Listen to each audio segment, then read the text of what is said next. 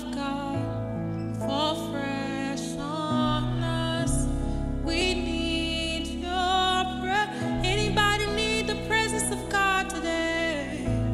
Your kingdom come, your will be done here as in heaven. One last time, Spirit of God, Spirit of God, fall fresh on us. We need your presence. Your kingdom come, your will be done here as in heaven.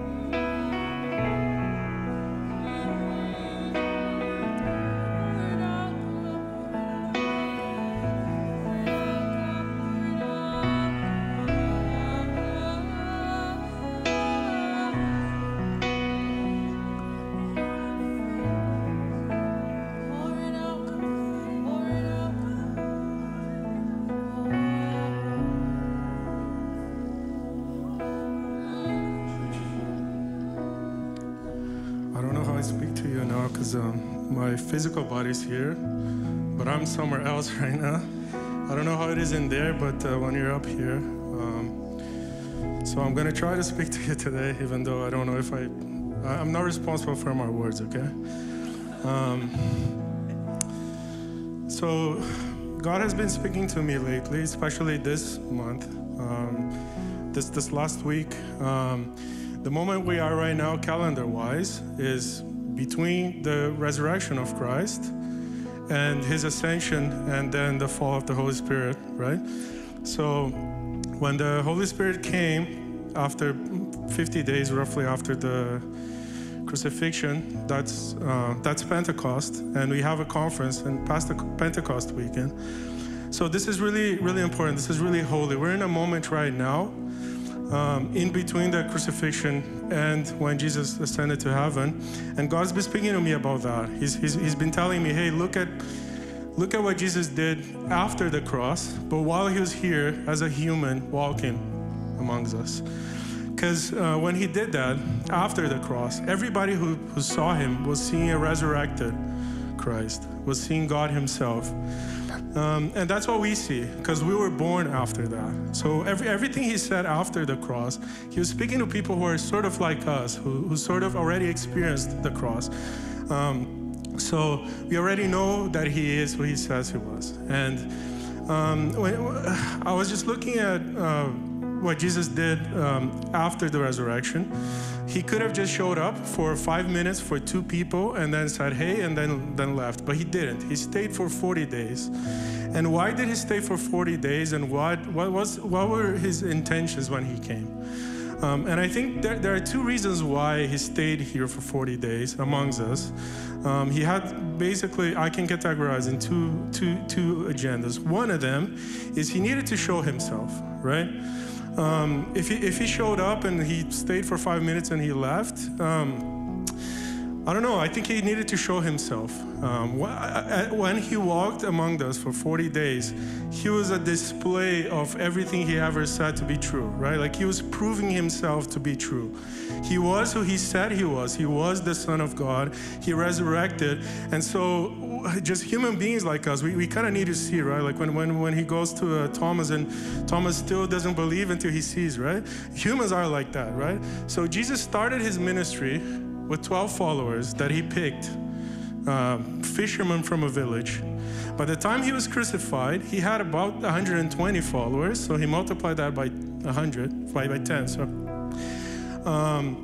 But then it's been 2,000 years, and 2.4 billion with a B people identify him as the Son of God and their Christ and their Savior, right? 2.4 billion. I think those 40 days just showing up to thousands of people and doing miracles alive, showing his body, I think was really, really important. Pastor Dennis touched on that part of Jesus' ministry on Resurrection Sunday. So go back and watch that. So showing himself victorious and proof that he was who he said he was, and therefore everything he ever said was true. And we should take that and just run with it for the rest of our lives. Just follow whatever that man said, right? That was the first part of him walking among us for 40 days. I believe the second part is he had an assignment for us, because we never deserved what he did for us. He was perfect. He had no sin, and us sinners, we put him on that cross. We never deserved it. He did it anyway. He made us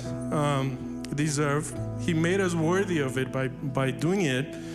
But he did it, and we were so lucky to actually experience that. We didn't deserve it, but he did it anyway. But with that, he asks something in return. He asks something of us, and that's what I wanted to talk about. Because in Matthew 28:18, can you put that verse up? Matthew 28:18. I can't read that from the back, folks.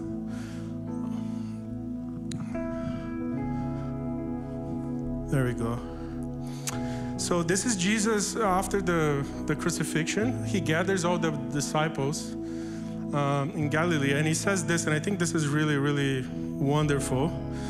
He says, and Jesus came and said to them, all authority in heaven and on earth has been given to me. So all authority from heaven, meaning I am who I say I am. I'm speaking with the authority of heaven on this earth. And he says, go therefore, make disciples of all nations, baptizing them in the name of the Father and the Son and the Holy Spirit. Teach them to observe all that I have commanded you, and behold, I am with you always at the end of the age. Can you go back to verse 19 for me and keep that on the screen for a little bit? Go to all nations, right? If you read this, this is not in just the Gospel of Matthew, but if you read this in Mark, he says, go preach to all creatures, right? Here Matthew says, make disciples of all nations. Now, we live in sort of an individualistic world. People are, so when you read this, you might go, okay, how do I do this, right? Like he asked one thing of me, how do I go there and how do I do this? How do I go to all nations and I speak the gospel of Jesus Christ, right? How do I do this? Oh, you probably can't by yourself. You can evangelize a little bit. There's something you can do. I work here. I work for Malik Media. I'm responsible for making sure that the content that we put out is excellent. In fact, that's one of our cultural pillars. Excellence is a mindset. My job is to make sure we're doing this excellently. And one of the aspects of this is giving a good, clean stream to our online family, right? So I'm going to share something with you that it's really, really precious for me, and I hope it blesses you because it blesses me every single week. So the first thing I do when I get here is I rewatch this service. So my work week starts by rewatching this and making sure this was as good as it could be and how could we make it better, right? So one of the first things I do every week, I'm going to share that with you. I brought a present here with me.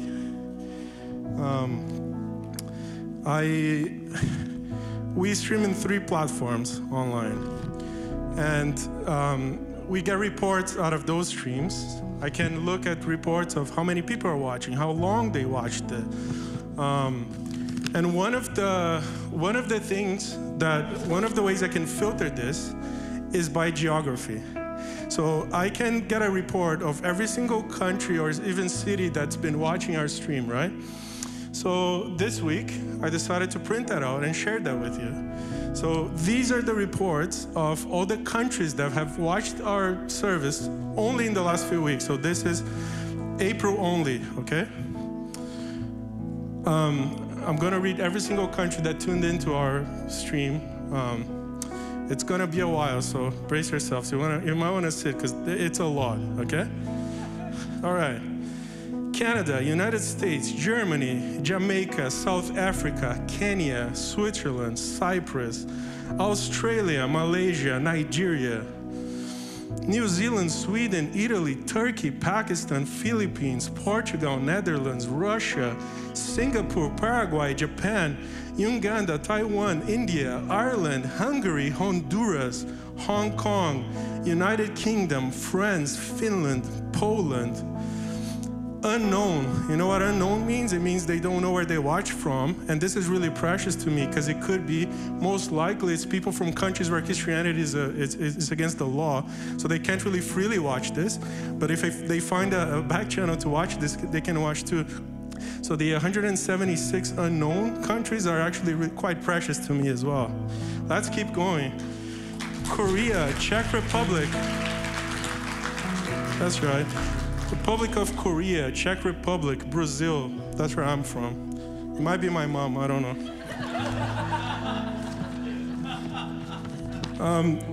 So I'm gonna try not to repeat countries. A lot of countries showed up in all of the lists. I printed reports from all of our streaming services, but here we go. Sweden, have I mentioned Sweden? Belgium, Cameroon, one more African nation, Cameroon, Panama, Indonesia, Namibia, Bangladesh, Lebanon, Ghana. Some cities here, it's funny, some of them give me by cities, right? There's a few cities from Nigeria. I only knew Lagos. Lagos is pretty big.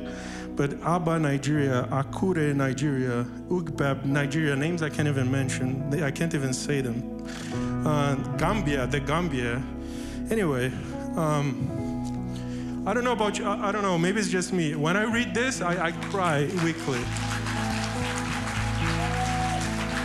Does that sound to you like going to all nations and preach the gospel? No, here's the thing. By ourselves, we can do only so much. Together, we're unstoppable though. If we come together and we do this as one body, we're completely unstoppable. Now, you know, God bless Pastor Fai. So he was called by God to be an apostle, and he started this whole thing. So we commend him for it, having the vision to do this, because when you read Matthew and you go preach to all nations, like, all right, I'll do it, because he's an apostle, right?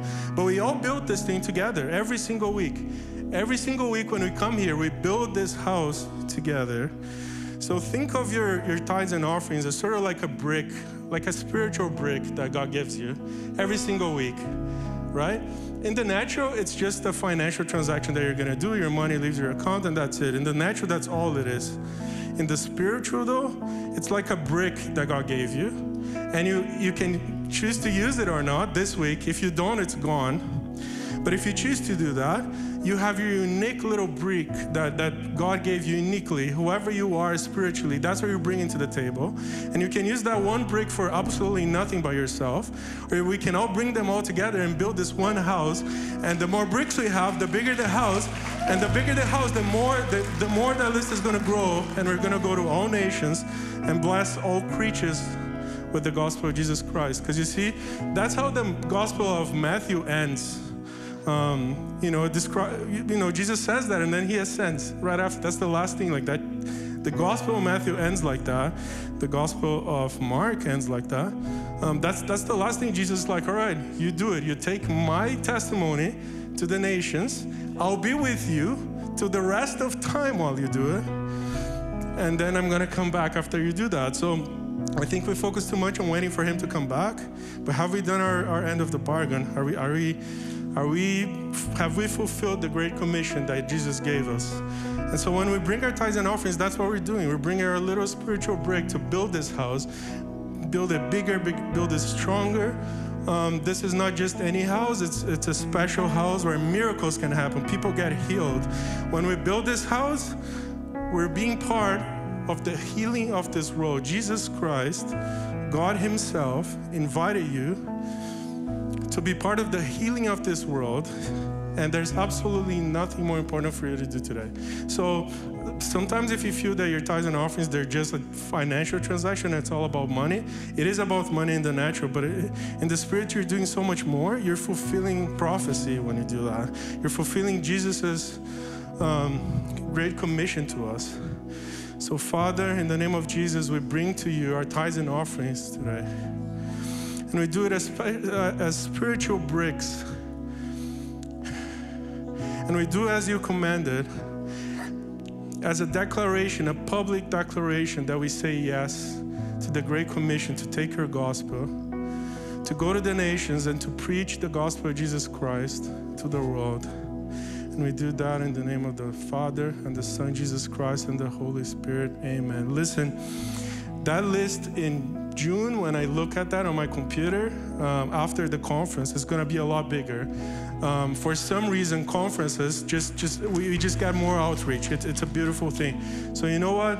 This month of May, expect something big to happen, because when we celebrate Pentecost on this, it's just going to be the end of something that is already happening right now. So into that conference, so when I show up here after the conference, that list is 3 times that big.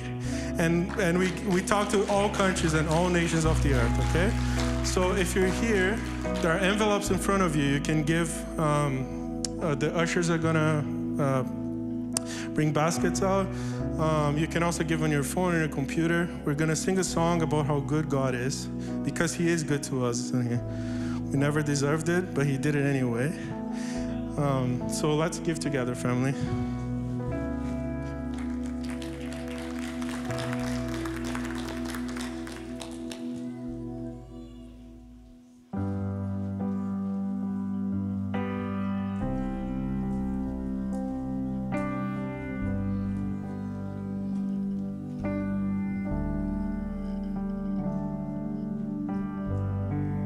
Amazing love that welcomes me, the kindness of mercy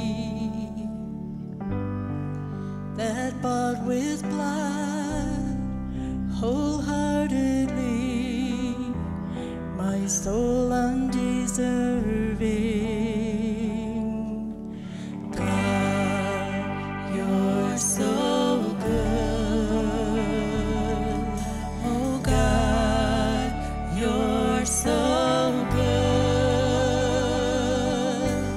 God, you're so good. You're so good to me.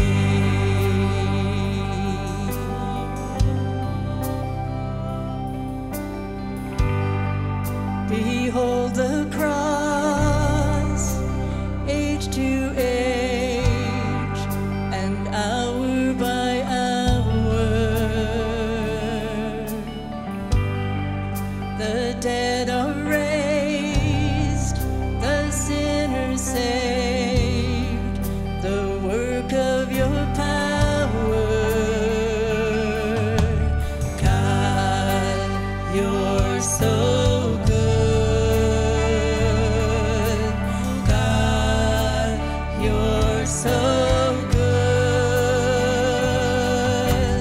God, you're so good. You're so good to me.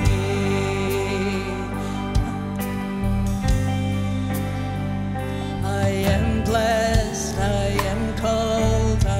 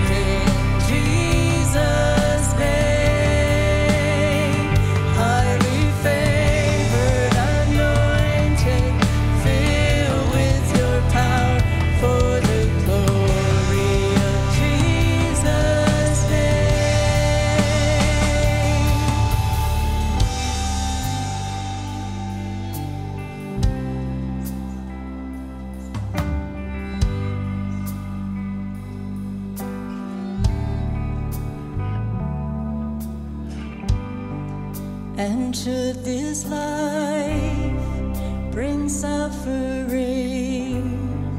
Lord, I will remember what Calvary has bought for me, both now and forever. God, you're so good. God, you're so good. God, you're so good. You're so good to me. God, you're so good. God, you're so good. God, you're so good.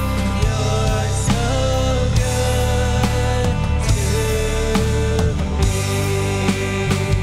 I am blessed, I am whole, I am healed, I am whole, I am saved in Jesus' name. Highly favored, anointed, filled with your power for the glory of Jesus' name. I am blessed, I am calm, I am healed, I am whole, I am saved in Jesus' name. Highly favored, anointed, filled with your power for the glory of Jesus' name.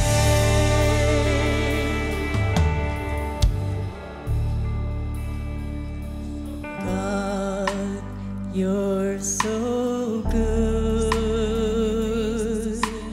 God, you're so good. God, you're so good. You're so good to me.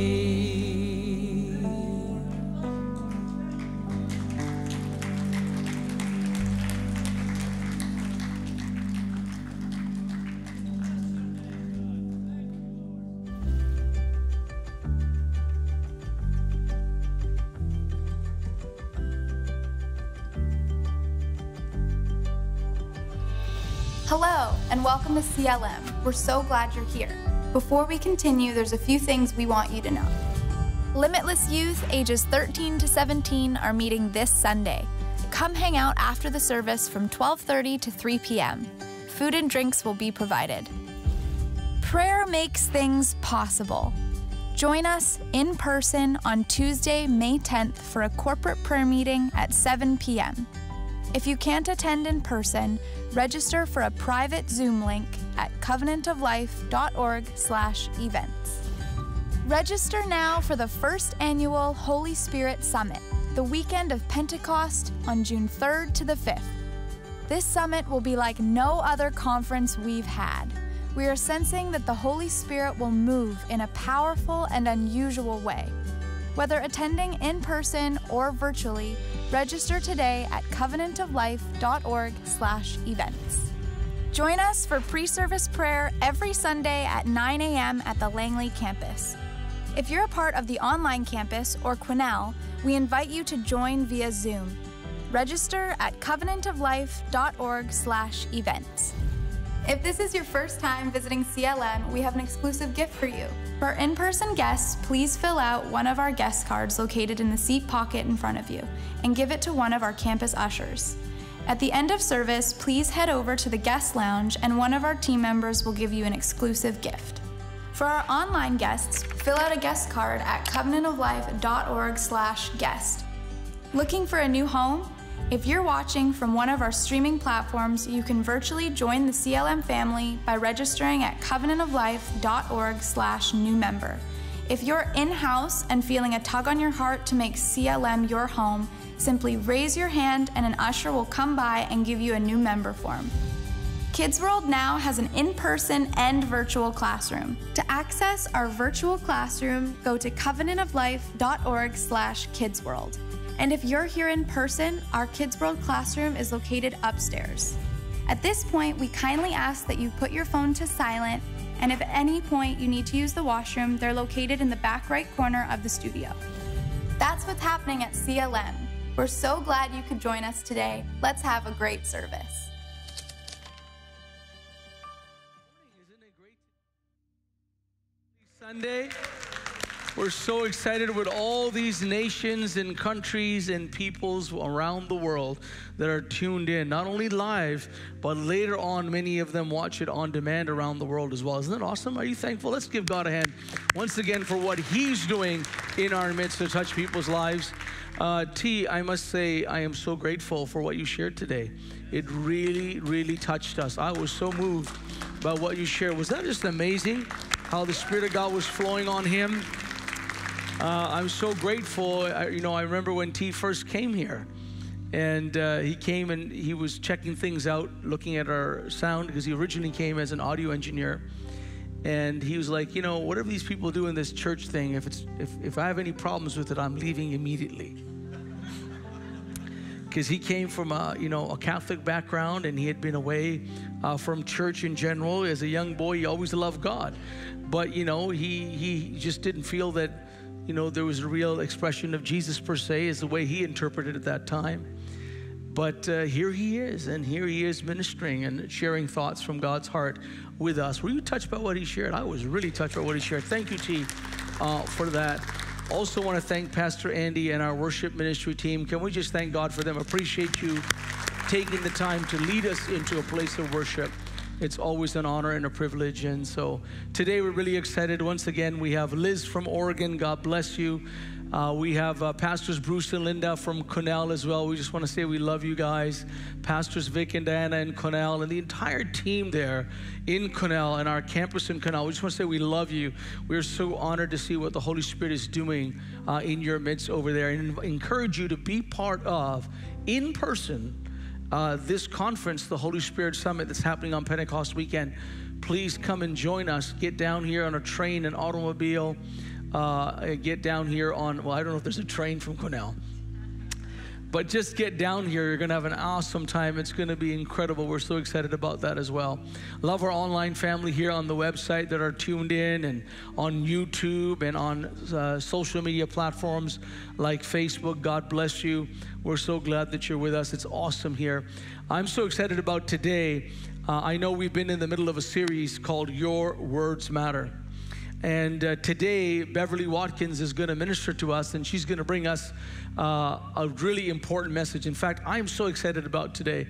Last night, actually, before I went to bed, we finished praying, and I felt the Holy Spirit spoke to me. He said, son, people need to get excited with expectation every week when they come into my house. Because Sunday, something good's going to happen to you. And I'm telling you, you got to have that expectation when you come into the house. You're not like, oh, maybe I should go to church this morning. No, something good is going to happen to you. You got to have expectation. You're going to learn. You're going to grow. You might receive revelation. You might receive a breakthrough. You might receive answer to prayer. You'll receive insight. Wisdom will come. Blessing will come. How many are excited and expectant to receive from heaven because we've come in the house of God? And so I immediately was like, I can't wait to show up Sunday morning. Hello. Because there's been some Sunday mornings I wasn't excited about showing up, to be honest with you. But I was excited about showing up today. Because I'm like, God, you're going to do something. And I'm telling you, it's already been a blessing. So let me tell you about Bev as she gets ready to minister to us. We have a lot going on today. It's Family Sunday. Yes, we are going to receive communion. Yes, we're going to receive you into the family, into the house of God. If you desire to be part of the house today, we're going to get time to pray for you. But let me tell you about Bev. Number one, Bev is part of the CLM family. Bev and Robin and their family, just an incredible couple, incredible family. I deeply and highly value and respect them, and so excited about them being part of the house. Bev is also an elder here at CLM. Our eldership team is awesome. We love them. We're thankful for them. She's also part of the apostolic team that we have here at CLM and the Plumline Leadership Network. And it's such an honor to be, co-laboring with her in the Holy Spirit. And she is no doubt a genuine, I say this carefully, genuine prophet and teacher. And I've run into a lot of non-prophets in my life. But it's nice to have real prophets too, amen, because we appreciate that. And so Beverley is a real prophet and teacher. She loves the Word, she loves God, she loves people, and she loves you as well. And so does Robin as well. What an amazing family they are. So let's welcome Beverley Watkins. Let's give her a warm CLM welcome. Come on, we can do better than that. Beverley, we're so excited for you to join us. There you are, so excited to have you here. Well, CLM family, it's so awesome to be with you again. And of course, everybody else who's joining us online. Wasn't that so cool? All those nations around the world. I have to say, I just echo what Pastor just said. Like, I felt like I could cry just thinking, oh, wow, Lord, look what you are doing. It's just so incredible. So it's a real privilege for me to be with you again today. Of course, I always want to be there in person, but at least we get together, even if it is digitally today. So I'm going to just kind of dive right in because I feel like this message is burning up on the inside of me. The Lord's been speaking to me about this, and just as I've been praying and together with Pastor, we've been praying, we just really feel that, there is something that the Lord wants to bring out. And as you know, we've been in the series, Your Words Matter. And hasn't it? It's been really so good. The pastors have done an excellent job of really bringing to our attention how important our words are. I mean, I'm trusting that by now we have realized that the words that we speak, what comes out of our mouths, can be really creative or it can be really, really destructive. As Proverbs 18:21 says, death and life are in the power of the tongue. And we've been learning that as we've been going through this very important series that we've been in. But not only have we learned that life and death are in the power of the tongue, but we've also learned that what comes out of our mouths is very much connected to what is in our heart. Remember that the Bible tells us that out of the abundance of the heart, the mouth will speak.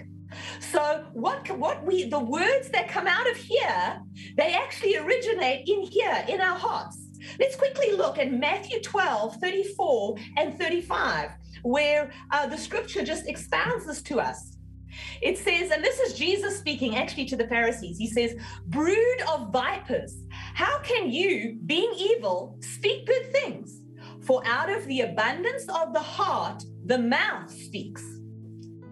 A good man out of the good treasure of his heart brings forth good things, and an evil man out of the evil treasure brings forth evil things. So therefore, what you treasure in your heart is what's going to actually come out of your mouth. Whether it's good or bad, what you treasure, what you hold close in your heart is going to come out of your mouth. And we've been learning all about this, and that's why the pastors have been teaching us why it's so important to watch what we say. So we're connecting and understanding that our words are connected to our heart. So if we're going to watch our words, guess what? We need to have a look at our heart.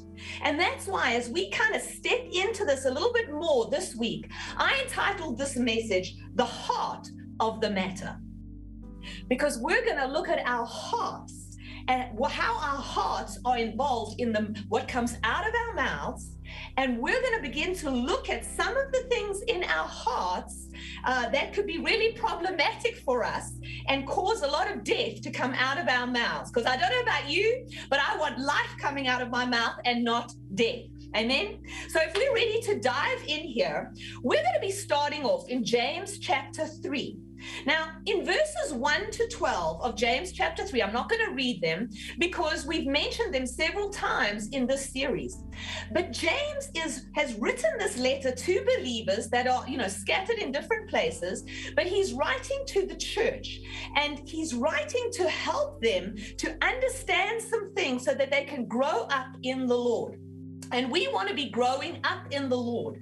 And so this is part of the reason why we're looking at our words matter. So in those first 12 verses, James is talking about the tongue. And he's talking about, the small little member that has such incredible power, can do so much damage if it's actually left unrestrained. And I love the graphic pictures that James gives us. He says the tongue can be like a little spark that sets fire and burns down a whole forest. I mean, just imagine that picture right now. Think of a huge forest. And I know you have beautiful forests there in British Columbia, but think of a beautiful forest. One little spark, like one little word, could burn the whole thing down. That's real destruction. And he says as well, and this fire that our words can begin, it says actually that fire can burn generationally. There are things that we say that not only can burn down the whole forest, but they can start a fire that won't go out when you die, but it actually will continue to burn after you're gone in the generations to come. So it has lasting effect, what comes out of our mouths. This is what James is saying. He's trying to impress on us just how important it is that we recognize the power of our words and the tongue that speaks it. And a very interesting thing he says in these first verses, he says, the tongue is so set amongst our members that it can defile the whole body or corrupt the whole body. So we've been learning that what comes out of your mouth, it can mess up your whole life. It can make you sick. It can make you sick emotionally or physically, and it can actually cause real problems in your life. But biblical scholars also say that piece of scripture says that the tongue is so set among the body of Christ that our words can even bring defilement and corruption to the body of Christ. That means that our words, the things that we speak, can affect the whole church, can affect our community, can have an effect on the body that we are a part of. Just think about that. What you say doesn't just affect you, it affects everybody. And so James is drawing our attention to this. And he's saying, I want you to get the picture. I want you to get how important it is. Because he says, no man has tamed the tongue. He said it's unruly. It's a world of evil. It hasn't been tamed. But he says, those that are mature have been able to bridle their tongue. And I know the word bridle is related to horses, but I did go and look up, how a bridle works. And what it actually is when you have a horse that you want to tame and train, and you want the horse to kind of go where you want it to go and not just run off and do its own thing, you would put what they call a bit in the horse's mouth. So it's a little thing that goes in its mouth, in its tongue, connected to a bridle that is some ropes that go around its head, which is connected to reins. And the person that sits on the horse holds the reins, and by pulling on the reins, you put pressure on what's in the mouth of the horse, and it trains that horse to go in the direction that you want it to go. And so James is saying to us, because of how dangerous our tongue can be, how dangerous our words can be, we need to learn to bridle our tongue. We need to learn how to bring it under control, to restrain it, so that our tongue speaks words that actually will bring life and not death. But if our tongue is connected to our heart, then guess what? What's in your heart is what's controlling what's coming out of your mouth. So we have to ask the question, what is the Lord of your heart? Who's sitting on the throne in your heart, holding the reins of your mouth, of your tongue? Who is sitting on the throne? Is it God? Is it Jesus sitting on the throne of your heart? And he's the one who's pulling the reins through the power of the Holy Spirit. He's saying, oh, that's not a good thing to say right now. Oh, hold your tongue over here. This is where you can speak life into a situation. So is Jesus holding the reins in our heart? Or is something else holding the reins? Is it me, myself? I want to say what I want to say. I want to, speak my mind. I want to be authentic and just let out everything that's inside of me. Then I'm holding the reins and I'm deciding what comes out of my mouth. And so James here is drawing our attention to this because he's saying we need to look at this, because as believers, if we've given our hearts to Jesus, if we are born again, in theory, it's Jesus who's sitting on the throne of our heart. In theory, we're submitting our will to him all the time. Not so? But yet sometimes in our life, one moment we're praising God, and the next moment we're cursing our brothers and sisters, is what James is saying. There's sweet water and bitter water coming out of the same mouth. And that means that in our hearts, there's this mixture going on. There's this part of us that's praising God, and then there's another part that's cursing, that's saying things that don't line up with Scripture, that's actually bringing destruction and evil. And James is kind of bringing this to the attention of believers because he's saying this should not be so. This is a problem it's creating big problems for us in the body of Christ. And so he's going to go further into this now as we continue in James chapter 3. We're going to pick it up in verse 13, because James is now going to address this issue in our heart that is causing our words to be sometimes bitter and sometimes sweet. Sometimes we're speaking life and sometimes we're bringing death. And we have to recognize this. So let's go to James chapter 3, verse 13. And I want to have a look at this in the Passion Translation. Now, guys, I'm going to be reading quite a bit of scripture here because the scripture really just opens this up for us, and James is getting right to the point. So let's begin. James chapter 3 and verse 13. It says, if you consider yourself to be wise and one who understands the ways of God, advertise it with a beautiful, fruitful life guided by wisdom's gentleness. Never brag or boast about what you've done, and you'll prove that you're truly wise. Now, let's just hold on there a moment. So James is saying, if you are wise and if there's a place of maturity about you, you're gonna live a life. And in some translations, it says your conversation and your manner of life is going to be with humility. You're not going to boast a lot. You're not going to brag all the time about what you've done. If you truly are going to be wise, you don't go around having to tell everybody how wonderful you are, what breakthroughs you've had, the latest revelation you've had from God. You don't need to always be talking about, well, I did this and I did that and I'm so wonderful. And did I tell you about when I did this? And if it's not you, it's like, well, my children are this and my husband is this and everything about me is just bigger and better than everybody else. He's saying a wise person doesn't do that. And because James is trying to show us now, he said, this is what a wise person looks like. So let's read on. It says, but if there is bitter jealousy or competition hiding in your heart, then don't deny it and try to compensate for it by boasting and being phony. For that has nothing to do with God's heavenly wisdom, but can best be described as the wisdom of this world, both selfish and devilish. My. Okay, so wherever jealousy and selfishness are uncovered, you will also find many troubles and every kind of meanness. Let's just hold on there, because James is using some really, really strong language now, because he's trying to show us true wisdom and maturity, what it looks like, as opposed to something that looks like human wisdom or even demonic wisdom. Because he's saying to us here, when we get into a place where we are always talking about ourselves, where we are bragging about what we've done, where the topic of conversation is always me and the good things about me or my life, or it's just always centered on me, he's saying actually what is happening here is that there is jealousy, bitter jealousy and competition in your heart. Now you're going, what? If I just talk about myself, are you telling me there's bitter jealousy in my heart? Well, the thing is, he's saying that we've ended in a place where that could be. He says, because you should not try and deny it and compensate for it by boasting and being phony.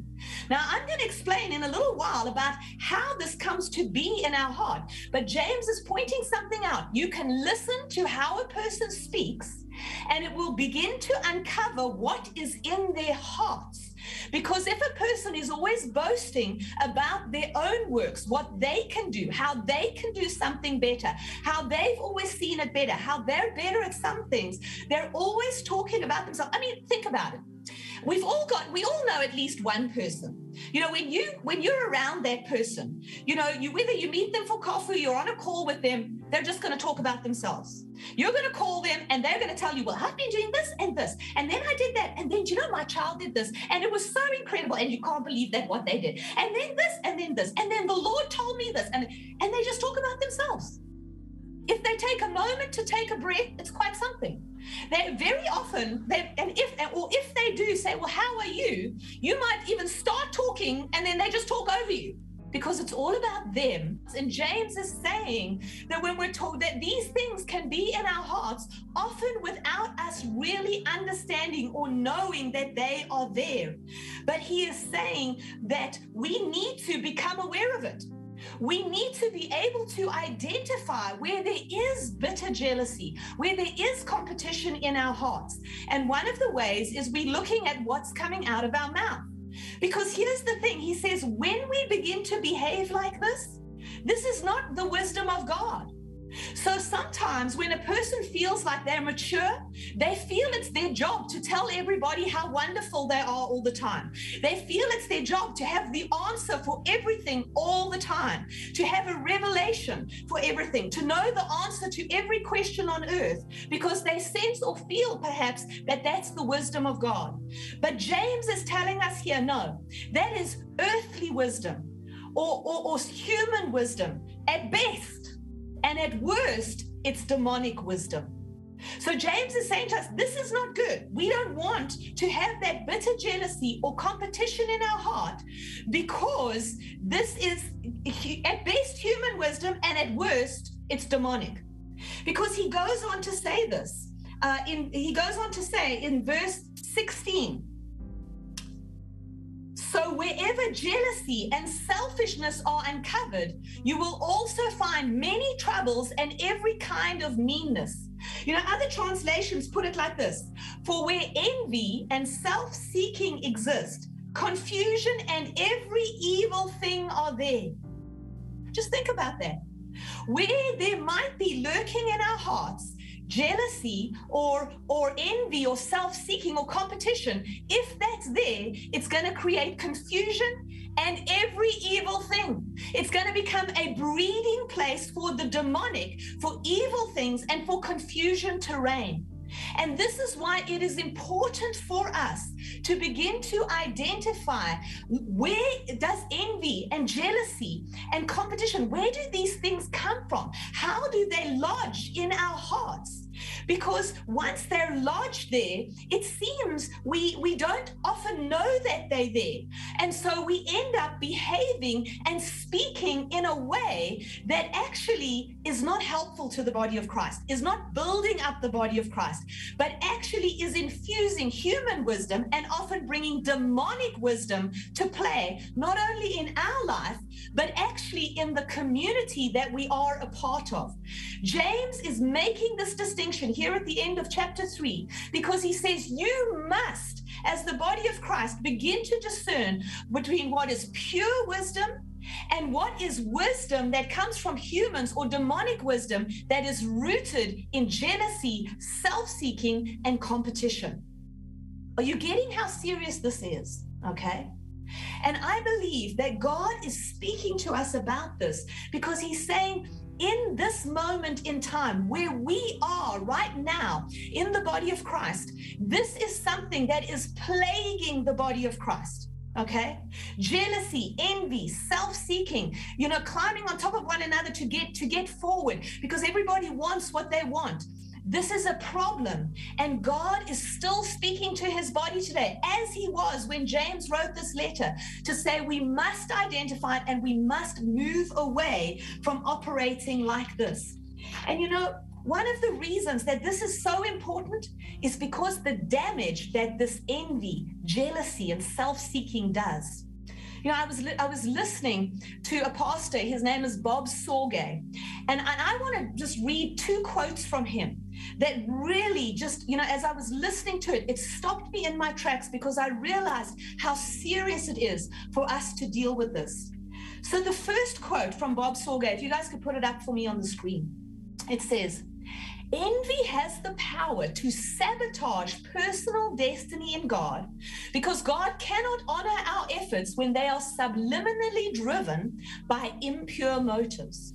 As long as envy remains hidden in the crevices of our heart, our fruitfulness in Christ will inescapably be impeded."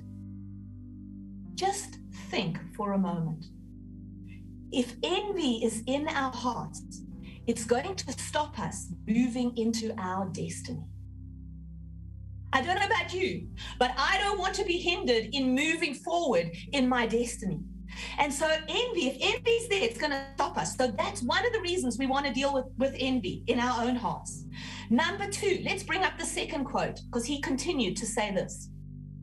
"When we envy one another in the body of Christ, we release dynamics that actually bind the progress of the kingdom of God in our sphere or region. Envy has the power to obstruct the release of kingdom blessing, even in places where massive amounts of intercession for revival and visitation are ascending to God's throne." When I read that, I was like, oh my word. You know, we're believing for a move of God. Here in the house at CLM and Plumline, we're saying, God, we're crying out for a move of God. We're crying out to see the harvest come in. We're praying, we're seeking God. But guess what? Envy and jealousy can actually resist a move of God coming into a region or coming into the kingdom. Just think about that, how serious it is. Envy, jealousy, self-seeking, they can derail destinies, but can also stop the move of God in a region. And this is why I believe that God is wanting to speak this word to us at this time. Because he's saying, we know, we sense that he wants to do something. We've even sensed as we're preparing for Pentecost weekend that God wants to move. God wants to presence himself with us in a greater way. And so he said to us, prepare for Pentecost. And part of that preparation is we need to deal with our hearts. We need to begin to let him deal with any envy or jealousy or self-seeking that might be in our hearts that would cause us to move in human wisdom or in demonic wisdom. Because I don't know about you, but I don't want to resist a move of God. I don't want anything in me to be resisting a move of God in our house, in the body of Christ. I don't want anything in me to be delaying or stopping my destiny or your destiny. So we want to deal with this. We want to take seriously what James is saying to us. So I hope you're with me. I hope you're still with me in this, okay? Because now we have to go on. Because James continues. It's so great, the Bible. You know, they show us everything and then they show us how it works and how to deal with it. So let's read on. Let's go to James chapter 4 in verse 1. We're still in the Passion Translation because James is now going to begin to unpack how does this jealousy and envy actually even end up in our hearts so that we recognize it. Let's start. Verse 1. It says, what is the cause of your conflicts and quarrels with each other? Doesn't the battle begin inside of you as you fight to have your own way and fulfill your own desires? You jealously want what others have, so you begin to see yourself as better than others. You scheme with envy and harm others to selfishly obtain what you crave. That's why you quarrel and fight. And all the time, you don't obtain what you want because you won't ask God for it. And if you ask, you won't receive it because you're asking with corrupt motives, seeking only to fulfill your own selfish desires. Let's stop there for a moment. That's some harsh language, I think.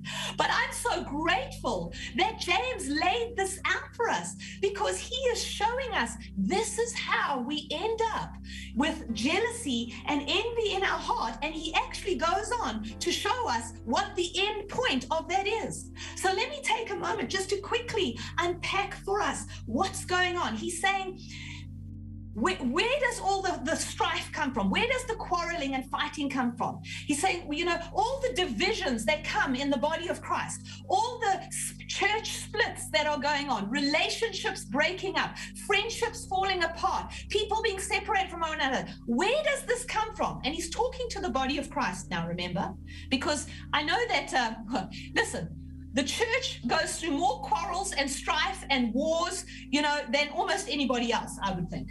So he's speaking and he's saying, where does this stuff come from?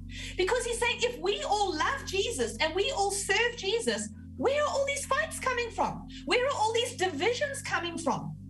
And he's saying they start with us, because we have desires that are corrupt, which means that in our hearts, there are places where we are choosing the desires of the world, the things that the world would offer to us. Instead of submitting ourselves to God, we're saying, oh, I want that. There's a desire that starts in our heart that we want for ourselves. Now, this is kind of bound up in the whole idea of don't covet your neighbor's things. Remember the 10 commandments? The last commandment was, you know, don't covet your neighbor's wife or their house, you know, or their donkey or anything that belongs to them. Because what is it when we covet? It means we look around us and we see, ooh, I want that. Ooh, you know, Pastor Fassel, ooh, he has a really nice car. Mine's not so nice. Ooh, I want his car. It goes really fast, you know, or whatever it is. We look around at others who have things that we don't have, and we begin to want those things. And possibly those things are not for us, okay? But we start to want all these things. And when that thing begins to grow in our heart, what happens is all we can see is what we don't have. We don't even take note of what we do have. All we constantly feel is, I don't have what others have. And what happens is, as that begins to brew in our hearts, we spend more and more time comparing ourselves to everybody else. We're looking at what this one has and that one has, and then we look at ourselves and we say, well, they've got that and I haven't got that, and this one's got that and I don't have that. And guys, this is not just on a carnal level. Cars and houses and nice new jackets and shoes and, you know, all of those types of things. Because I believe that on a level we're aware of when we are coveting, you know, other people's stuff, as it were. But where we sometimes fall down is we covet spiritual things. We look at one and say, well, why do they prophesy with such power? I want to prophesy like that. I want that gift. Why is this person chosen to lead a connect group and I'm not? Why is this one getting to preach on the stage and I'm not?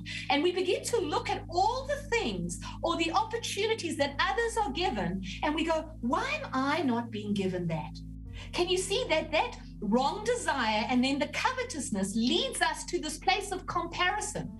We're always comparing ourselves to other people. And what happens, and it's really stupid to do that. Actually, there's a scripture that says it's really stupid to compare yourself to one another, because God has given to each one the grace that they need to do what they're called to do. Because what happens is when I compare myself to somebody else, what starts to grow in me is, Lord, why did you give that person that and you're not giving it to me? Is there something wrong with me? Don't you love me as much? Lord, why are you keeping these things from me? We're looking at this person over there, and Lord, you bless them so much, and they're not as good a person as I am. Lord, I'm a nicer person. Lord, I tithe more frequently. I pray more than that person. So why are you blessing that person? Can you see what that begins to sound like? Now, I know, you know, this is hard, guys, because there's a part of us that wants to say, oh, no, that's not me. I'm not like that at all. But I want to tell you, all of us are like this on some level. We have this conversation internally at some level because we get into comparison and competition. And this is not good for us because, number one, it builds a resentment in our hearts towards God. A bitterness begins to grow. A seed of bitterness comes in our heart that wants to begin to grow. Because, God, why do you bless them and not me? God, what's wrong with me? God, why? All of these things, this bitterness and resentment towards God. And at the same time, there's the comparison and the looking at the other people. And James tells us what we do is we then decide, well, I'm better than you, so I'm going to prove it to you. You're getting so blessed, so I'm going to begin to prove to you and to God that I'm better so that I get the blessing. And so what do we do? Because in our hearts is envy, bitter, jealousy, and competition. What do we start to do? We begin to boast and we become phony, because now we have to let the world know and we have to let God know that we are better than this person. That, God, I'm worthy of you giving me these things. So I have to tell everybody all the time how good I am. What a fantastic revelation I had. When I did this and this happened, I did this and this happened. And so we begin to boast. What did James say? We begin to boast and we are phony and we deny the truth that actually there's jealousy in our hearts. And when we do this, we are now beginning to operate in human wisdom. Because it was human wisdom that said to you, well, I have to prove to God that I'm good enough. I have to prove to this person I'm better than them. That's human wisdom. And when we start doing those things, we're operating in human wisdom. So now we're not in the pure wisdom of God. We're not in the holy wisdom of God. We're in our own efforts. The challenge with this is that it can go another step further. Because as that seed of bitterness and resentment towards God begins to grow up in your heart, it creates a tree. Remember Hebrews 12 verses 15, it says that the seed will grow up into a tree and will defile many around you. So what happens is as that resentment grows, as you're competing and comparing and you're resentful towards God, that tree of bitterness grows in your heart. And what happens is now demons and demonic spirits come and rest in the trees of that spirit, of that tree of bitterness. Because we now begin to move from human wisdom and we move into demonic wisdom. Because now demons are beginning to speak into the situation. And demons are beginning to release their wisdom to tell you now, how do we take this to the next level to get what we want? And this is what it says in that scripture in James chapter 2. And verse 2, let's just go back to James chapter 4 and verse 2. Let's just go back there a moment. It says, you jealously want what others have, so you begin to see yourself as better than others. Remember, now you begin to boast. You scheme with envy and harm others to selfishly obtain what you crave. That word where it says you scheme with envy and harm, that word harm can actually mean kill. And the word envy and kill in the Greek are very, very close together. So once you've got into the boasting phase and proving it phase, then the demons can begin to find place in that tree of bitterness, and they begin to speak to you and say, well, now you need to make a plan. We need to scheme here. We need to come up with a plan for how you're going to do it, because what that spirit begins to do is begins to say to you, the reason, Beverley, that you don't have what you want, the problem is this person or this group of people. They're your problem. They're taking your blessing. If they weren't there, you would be receiving the blessing. Everything that you desire, these things that you want, you would have them if this person wasn't here, or those group of people. They're taking your place and your blessing. See, that's the lie of these spirits that come in. And there's the scheming with envy. And then it says, and then you move to harm others. Because the end result of envy and jealousy always goes to anger and murder. The end result of jealousy will always be murder, because the spirit of jealousy and envy will want to kill the thing, the person, the group of people that is taking your blessing.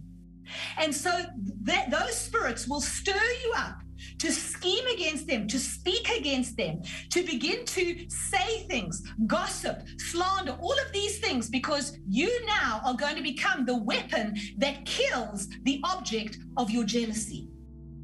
Do you see how dangerous this is? Just think about this for a moment. And I know we're probably going, oh my, but that's not me. I don't kill anybody. I've never been like that.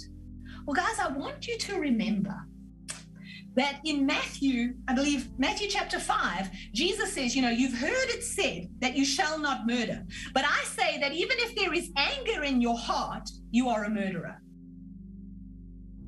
How many of us have had anger in our hearts about someone else who got something that we thought we should have? Anger equates to murder under the new covenant. Because what happens is when we carry that jealousy and that anger and that bitterness in our heart, we begin to speak words. Out of what's in our heart, we begin to speak words. Well, do you know what they did? Did you hear what Pastor Fassel did? I can't believe that. Blah, blah, blah. What are we doing? We are releasing, powered by the spirit of jealousy, we are releasing a weapon out of our mouth that will find its target and kill it and remove it so that we get what we want. Whatever that selfish desire was in your hearts. This is the thing that is tearing the body of Christ apart right now. We are killing each other, powered by the spirit of jealousy. I want to tell you, you can see this throughout Scripture. I'm just going to throw out some examples and go and look them up during the week. From the beginning, there's always been jealousy. Cain and Abel, they bring offerings to the Lord. Abel's is accepted, Cain isn't. It says he becomes angry. And God says to him, Cain, if you just repent, you will be accepted. But he says, evil is crouching at the door. It wants to own you. What's crouching? It's that jealousy that wants to come in and use you to kill your brother. And we know what happened. Cain doesn't repent. He gives in to the anger and he kills his brother. That's jealousy. We saw it with Esau and Jacob. When Jacob, gets the blessing, it says that Esau was jealous of Jacob and then he wants to kill him. Jealousy will always lead to murder. That's why we have to deal with jealousy in our lives. Genesis 26:14, it says that Isaac sowed during a famine and he reaped 100-fold. And it says that Isaac became rich. He was blessed during a famine because he did what God said. But it says the Philistines were envious of him. And they went and they filled up the wells that had been dug by Abraham. They filled them up with sand because they were jealous. When you get blessed by the Lord, others will become so angry, they're going to go stop up your well. They're going to shut down your opportunities. They're going to do what they can to stop the blessing in your life. Jealousy will always try to kill what God is doing. Genesis 37, you can read from verse 11, the story of Joseph. Remember, Joseph comes and he tells his dreams to his brothers, and you're going to bow down, everyone's going to bow down. And it says in verse 11, it says that they envied him. Joseph's brothers envied him and they were jealous of him. And you just read down a few verses to verse 18 and the next thing, they're conspiring to kill him. Jealousy and envy will always lead to murder. We even see this. Think about Saul and David. Saul was the king. He had his issues and all that kind of thing, but he was the king. And he has David come, and David's part of his army. But then one day they come back into the city after a war, and everybody's singing, Saul has killed his thousands, but David has killed his 10,000s. Well, immediately, what happens to Saul? He's filled with jealousy. Verse 8. Let's read it. Verse 8. It's 1 Samuel chapter 18 and verse 8. Then Saul was very angry, and the saying displeased him, and he said, they have ascribed to David 10,000s, and to me they've ascribed only thousands. Now what more can he have but the kingdom? Let's continue. So Saul eyed David from that day forward. And in some translations it said he eyed him with a jealous eye from that day forward, which means that that spirit of jealousy had got on Saul, and everything David did, he watched him because he was jealous of him, and he was looking at him all the time thinking, this guy's just trying to steal from me. This one wants to take the kingdom from me. He's just looking and thinking like that all the time. And then we see a spirit comes upon him, and he tries to kill David. In fact, he spends the next number of years of his life trying to kill David, because jealousy will always result in murder if we don't repent of it and we don't stop it. And I want to even say to us, it's not just in the Old Testament. It happened in the New Testament. Paul, one of the apostles of the New Testament. Let's go quickly. Acts 13 and verse 45. Paul and Barnabas are on their first missionary journey. They're in Antioch of Pisidia, and they're preaching. And then it says, but when the Jews saw the multitudes, they were filled with envy, and contradicting and blaspheming, they opposed the things spoken by Paul. So can you see, when Paul is now the guy, and all the, everybody's going to Paul's church, everybody's arriving to hear Paul. The Jews are now jealous of Paul, and they're contradicting and blaspheming him. And if you go down to verse 50, let's go down to verse 50, Acts 13, verse 50. It says, but the Jews, so now what they do, but the Jews stirred up the devout and prominent women and the chief men of the city. They raised up persecution against Paul and Barnabas and expelled them from their region. You see, that spirit, when envy and jealousy comes against somebody, they will stir up people against you. They will go and get people of means and people of influence to stir you up, to run you out of town. They want to shut you down. They want to take your voice. They want to make sure you never fulfill the thing God put on the inside of you. Envy and jealousy always seeks to kill you. And let us never forget that Matthew 27:18 tells us that it was because of envy that they wanted to crucify Jesus. The Pharisees envied Jesus. They envied the power, the authority, everything he had. And because of that, they crucified him. Jealousy and envy will always lead to murder.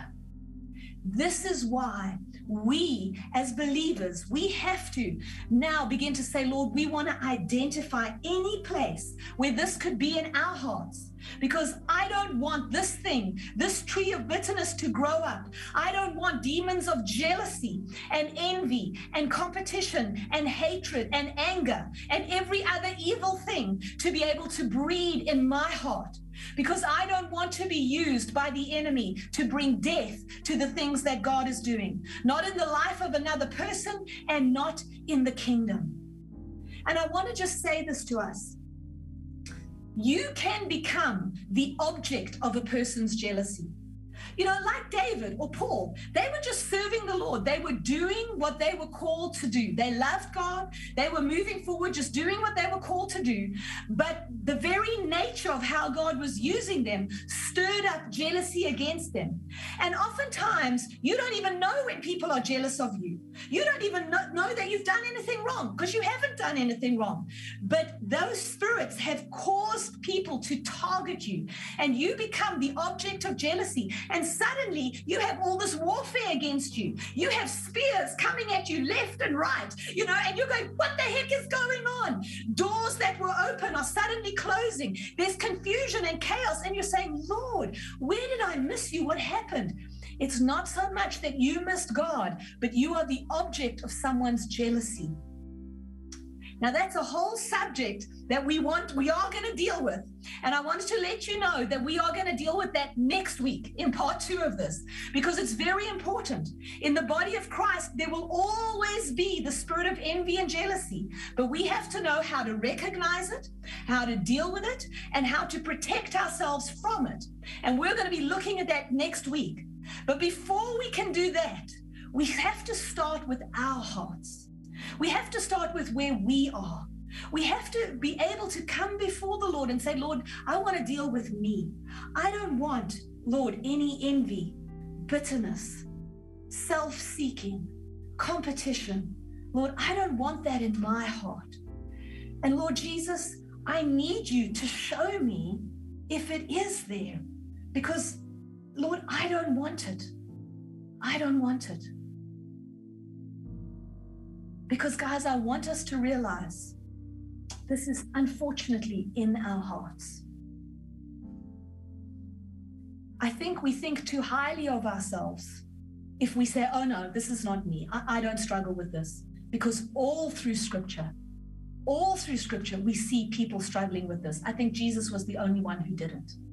We see this all through scripture. And so we have to be able to be honest with ourselves and with each other and say, Lord, we want to deal with this if this is there.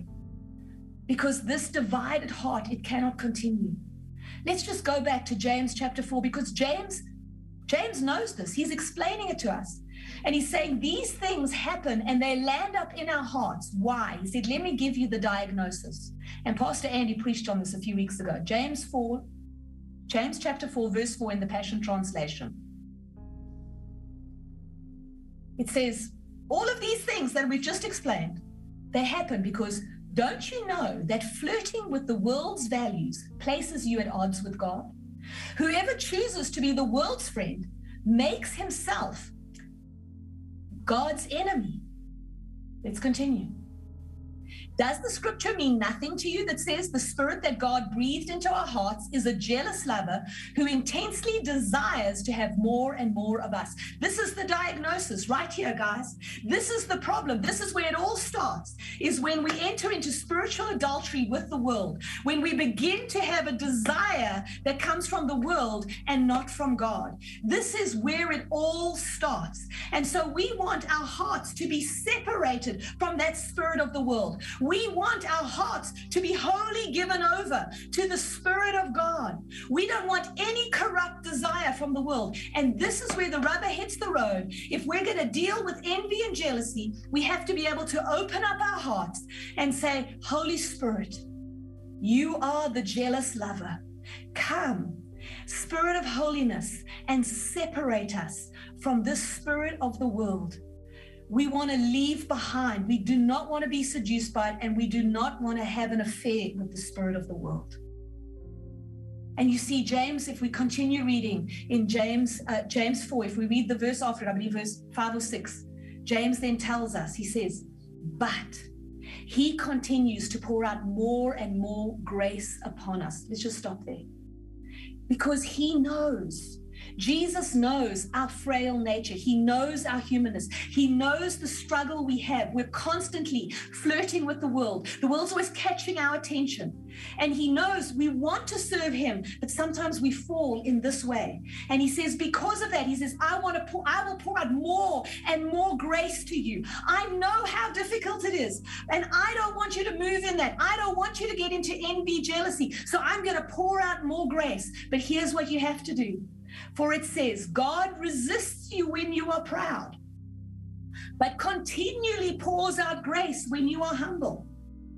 Let's read on. So then, surrender to God, stand up to the devil and resist him, and he will turn and run away from you. Move your heart closer and closer to God, and he will come even closer to you. But make sure you cleanse your life, you sinners.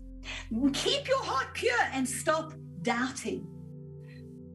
Feel the pain of your sin. Be sorrowful and weep. Let your joking around be turned into mourning and your joy into deep humiliation. Be willing to be made low before the Lord, and he will exalt you. You see, James is telling us, here's how you deal with it. God is there to help us and pour out grace upon us, but we have to humble ourselves. Which means we can't be proud and say, oh no, this is not me. This is for this one and that one. And I'm sure this person over here, I really should just be sending them this message right now because this person needs to hear this message. No, don't do that. We need to hear this message. We need to humble ourselves before God and say, God, I need this. I need you to come and shine the light of your word in my heart, into the crevices of my heart, where there might even be seeds of bitterness, no matter what stage this may be in my heart. Come and shine in my heart. I'm going to humble myself because, Lord, I don't want to kill anybody. And Lord, where I have, I want to repent. And Lord, where my heart is divided and disloyal to you, I want to turn away from it. And I want to say, Lord, I'm yours completely. I'm going to humble myself. I'm going to be serious about this. I'm not just going to say, oh, that was good and joke about it. I'm going to be serious. I'm going to humble myself, because then God exalts you in due course. And I want to take some time for us to pray tonight. But before I do that, Pastor Fassel, why don't you come back up here and join me? I don't know, I'm sure you have some comments that you want to make. You know, the world teaches us, Bev, to have selfish ambition, right? You said that human wisdom is that we're supposed to fight for and achieve success, so to speak, which is totally contrary to the kingdom of God, where it all begins. The world's concept is you desire something, go for it, right? And they reward it and pat you on the back. We're constantly surrounded with this form of pulling. And we have to really make a choice in our lives where we really pursue God and His kingdom, and His ways are completely different. So we got to deal with what's happening in our hearts, why we want what we want. And I love what you read in James 4:5, where the Holy Spirit's basically wanting more and more of us. What does that mean? His real issue with the spirit of the world, or our affair, is really with selfish ambition. Our affair is with desire for position or power, whether it's in the church or outside of the church or in the world, wherever it might be. Those are the things that are not the Holy Spirit's way. He's all powerful. He doesn't think that way. Jesus' way was to walk into a room and take the lower seat at the table, sit in the back. Don't try to take the head table seat. Like, it's the complete opposite way of God. That's the nature of character of Jesus. And so we have to confront what's going on in our hearts and be in a posture to say, that's not the way of the kingdom. Because if you want position and you want power, then you're having an affair with that spirit of selfish ambition and envy and that intention and motives. So really committing adultery on the Holy Spirit, having an affair with the world, quite conclusively has to do with flirting with these desires to gain these things the world's way. And I love the way you gave us context today, Beverley. You really gave us context right down to James 4:7. Now resist the devil. Well, how do you know what to resist until you know what's happening in your heart, and until you know what's really driving you in James 3? And then, guys, the warning here of how demonic wisdom looks for a way to cooperate with human desire in wisdom. Human wisdom and demonic wisdom is looking for entry point where it turns it, takes your offense, your pain, your hurt, and then the enemy says, now let's use this to speak against others, and in essence, make you a weapon of Satan to be used as an instrument of murder, to steal and to kill and destroy something that God is doing. Jesus says Satan comes to steal, to kill, and destroy. Well, now we know how he does it. Come on now. And this is why this is very serious, Bev, for me, as I'm hearing you say this. And so, yes, we do need ministry in this area as a family all over the world. And I know this message is not just for us, and it does apply to the body of Christ as a whole. Yeah. But let's at least take responsibility for our house and our family today, where the Holy Spirit can minister this grace that you referred to, Beverley, that James referred to. There is grace available to deal with motivations, the why you want what you want, and even prayer life in James that you said, Beverley, that we say, well, it starts with we're not secure enough to believe that the Father is going to provide every good and perfect gift. And whatever belongs to us, no one can steal from us. Then God will bring it into our life. Are we going to trust God for the desires that He's putting in our heart? You know what I'm saying? It really comes down to what's the security. Is the security really in the Father, or is it in some other system, some other person, and so forth and so on? There's that element too, Beverley, that we should address in our ministry time here for us, is what's happening. Are we secure in the Father to know Dad's got this for us? You are a son in the kingdom. God's grace is available to you and I, that every good and perfect gift comes from Him. And if you don't have something that you desire, well, the Father is your means, not another person, not manipulating or competing with or scheming. Because once envy gets a hold of you, it blinds you and you don't see what you're doing. And so, Bev, there's that element too, where the enemy then starts to use that person potentially. And I know many of us have prayed so much to God over the years and said, God, have you ever prayed, God, use me? Has anyone ever prayed that prayer? Just raise your hand. God, use me. And I'm sure no one has ever said, God, I want Satan to use me. I don't think that's what you meant when you said, God, use me. But how does the enemy use God's people? He uses it the way you explained, Beverly. And it really gave us context today. How many of you got context to what's happening here in James 3 and James 4? And this basically tells us all the conflict in the world. What's happening in Russia, what's happening in Ukraine, what's happening in the political world, what's happening in governments, what's happening in, it tells us everywhere. But it starts with us. And in our family at CLM, and our family in Plumline, we don't want the root of bitterness to grow and have fruit of that poisonous tree in the form of jealousy, competition, comparison, scheming, envy, and literally hate come in and hurt other people. We don't want to be part of that. Would you agree? We would like to have a genuine move of the Holy Spirit, and I believe the Holy Spirit wants that. And He is so in love with us. He so wants to release His grace that He's willing to speak truth to us so clearly today to say, hey, I don't want to be part of the enemy's plan. I want to be part of God's. And then I love the second part of this message, Bev, which is so important, how next week we're going to go into how to deal with when jealousy is a weapon that Satan's using to attack your life, maybe your destiny. Maybe what's holding back something in your life is actually the assignment of jealousy against you. But in reality, we have no authority to address that until we deal with what may be happening in our own hearts. If we're part of this thing, then how do we take authority over this thing that might be opposing us? You understand what I'm saying? So we want to go there, and in many ways, that's a bit more exciting, because you get to experience the freedom and the deliverance of this assignment against you breaking, right? So today it's more the heart surgery part, right? That's a bit like, whoa. But I'm so grateful, Beverly, you went down this road. And I really sense this is extremely significant for us as a church family, as a leadership network around the world. Come on, leaders, you know what we're talking about. This is key. And whatever the Father has for us, God wants us to know that that is available to us. He has it for us. So back to you, Beverly, here. Let's begin to minister here to them. Any other thoughts, Beverly, that you have? What are you sensing here as we're talking about this? Just the main thing is I want to follow on what you just said. The Holy Spirit is so jealous for our hearts.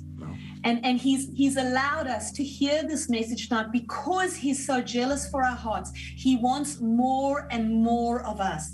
That doesn't mean that our hearts are far from the Lord. He's coming close to us because He's saying, I want more. I've heard your prayers that you want more of me. So I'm coming close and I'm bringing truth to you so that I can have more of you. Which is so exciting to me that He's doing this. Do you know what I'm saying? It's hard to acknowledge some of these things, but how incredible that Holy Spirit, He's looking at us and He's saying, I love you so much. I want more of you. I'm not going to allow any little piece of your heart to be taken or seduced by the world. We're going to deal with that so I can have all of you because I'm so jealous for you. How incredible the love of Jesus for us. I think that's what's just coming through to me mostly as you're talking. Yeah, I love that, Bev. So let's do that, church family. Let's get into a posture of heart to respond to this word on a personal level right now. And then also we can respond on a collective level as a family around the world. But let's start with our hearts. and really look into your heart. And oftentimes, I love what you said, Bev, that sometimes we desire spiritual things, although desiring spiritual things is a good thing.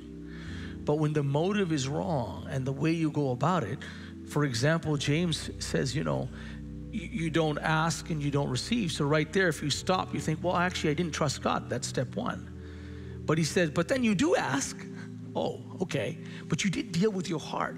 You're asking with ill motives.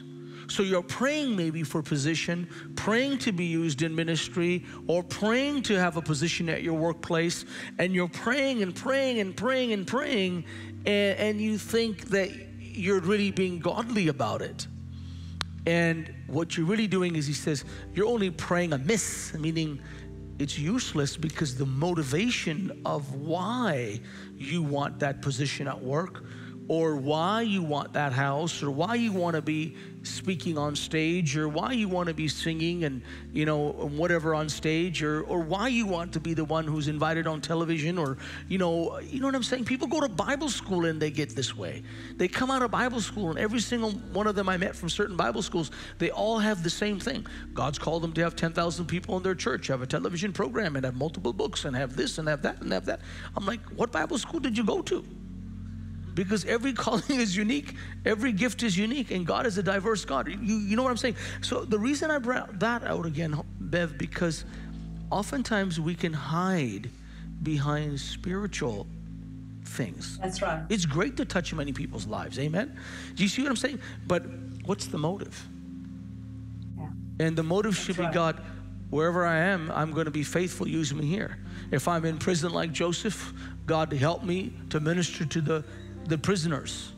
If I'm in this city, if I'm in this, you see what I'm saying? If I'm serving in kids ministry, God, let me serve in kids ministry. And some people come into church and they have this ambitious attitude. I just want to climb the church ladder too now. There used to be a corporate ladder, but now there's a church ladder. And we're climbing the church ladder. And then, you know, I've already served in all these arenas, and now I deserve to be preaching or whatever I need to be doing. Or, hey, preach the gospel. 7.854 billion people on the planet. At least, you know, almost 5 billion are available. Please. You see what I'm saying? So Beverly, and I know we're going to pray here, but I want to bring this about because, you know, there's also spiritual things that we desire sometimes with the wrong motive. If you can pray, which is a spiritual thing, and do it with the wrong motive that God says, I'm sorry, I can't give it to you, then could that be the reason why the breakthrough hasn't been happening for you or for me or for us or for whatever? And this applies collectively too, where we as a church, if that's our attitude, then we can't move forward in the move of God. If our attitude is that we are better than others, or our attitude is, you know, that, you know, we don't have because some other church has and some other, you know, it doesn't matter. We're called to do what God's called us to do. We each have a metron and a measure, right, Bev? And so I brought that back because part of the Holy Spirit's love for us is not just personal for you, for me, but it's for us collectively. We are the temple and the body of the Holy Spirit, the temple, the dwelling place of God's Spirit. We are the temple of God. And so he wants access to his temple, versus Galatians says, we bite one another, we devour one another, and we destroy one another. And so, Bev, coming back to what you're saying here, so as we begin to pray here, let's just get into a posture, guys, of our hearts being touched by the Holy Spirit, and let's receive this grace, first of all, to even see where the motives are off, right? Because you don't even know sometimes that you've been, because I sense this, Bev, as we're talking here, that there are situations where this competition and this jealousy entered in through a hurt, an offense, or some pain in your life somewhere, even a potential trigger. And then it's so old now that you're not even aware. Like by the time you're being used by the enemy to murder and release the spirit of murder, like King Saul was releasing the spirit of murder against David, by the time you get there, something happened long ago. You're not aware of it. I don't believe you're conscious in saying, yes, I'm really doing this. At that point, you're so unaware of what's taking place, because you wouldn't do it. I don't believe you would do it as a believer, right, Bev? You wouldn't do it consciously. If you really know Jesus, you wouldn't do it and say, I really, really, really want to do the devil's work.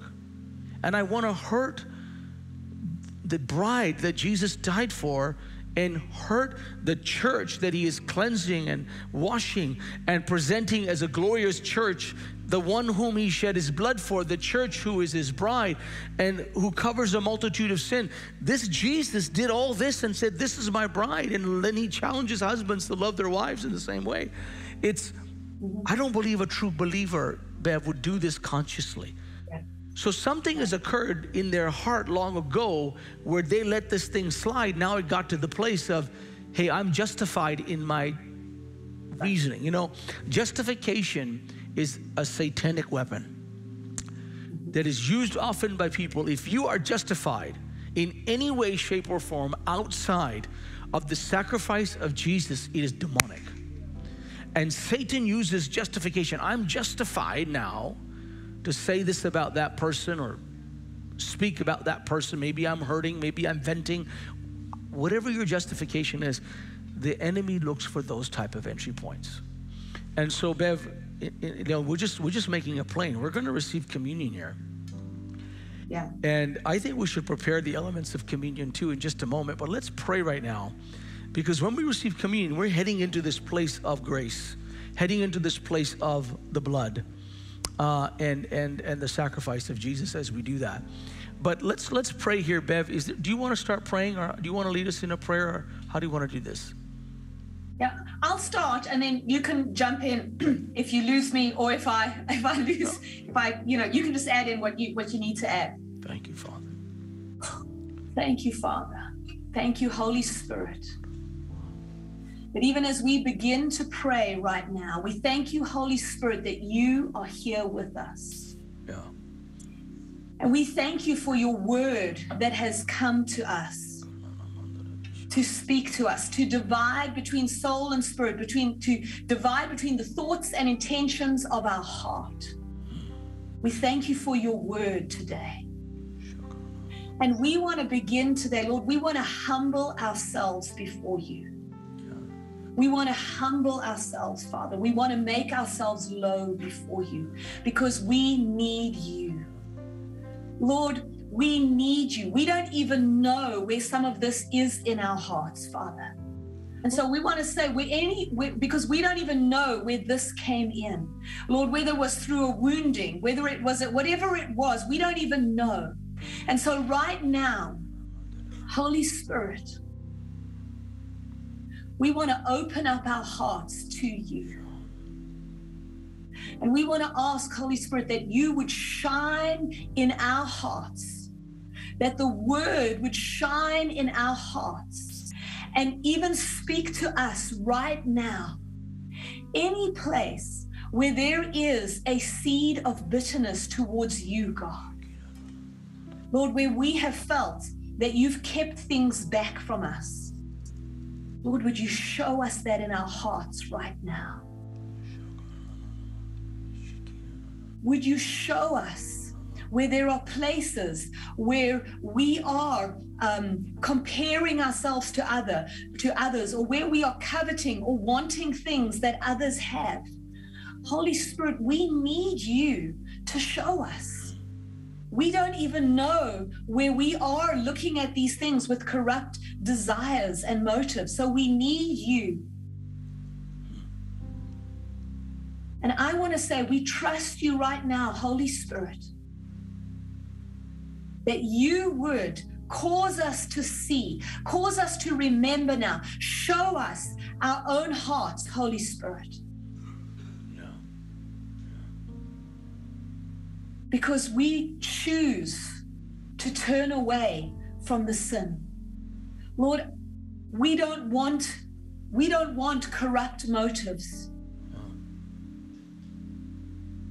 I just want us to take a moment, because I can sense the Holy Spirit moving in hearts. I'm just going to wait a moment here, because Holy Spirit is bringing to your remembrance things that have happened. Or he's showing you certain things, bringing conversations to mind, because he's bringing light to the places where these things have been hidden in our hearts.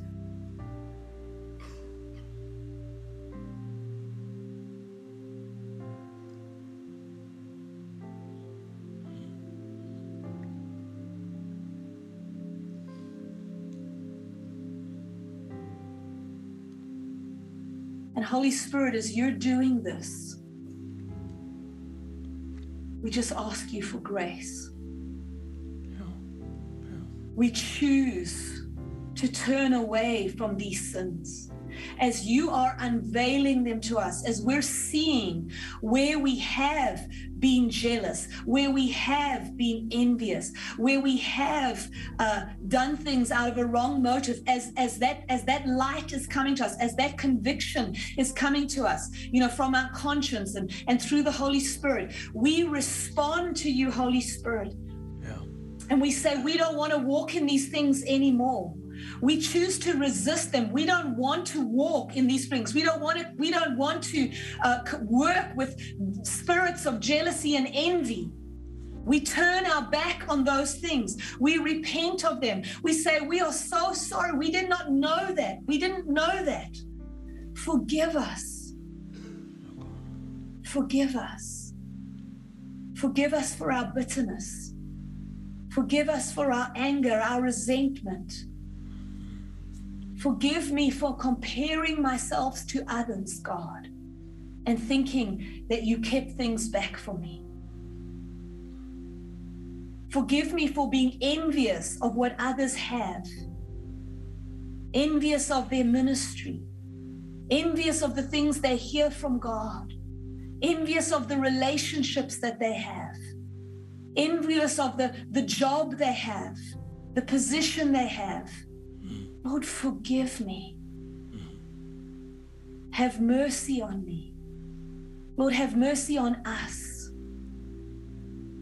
We want to draw close to you now. We want to draw close to you. And because we're asking that you would forgive us, that you would cleanse us by the blood of the Lamb. That as we humble ourselves and as we turn from these wicked ways, that you would cleanse us by your blood. That the blood would begin to wash over our hearts. That the blood would begin to wash through the crevices in our hearts where these things have hidden away, where these things have put themselves into hiding places in our hearts. We thank you now, Lord, let the blood begin to flow over these things.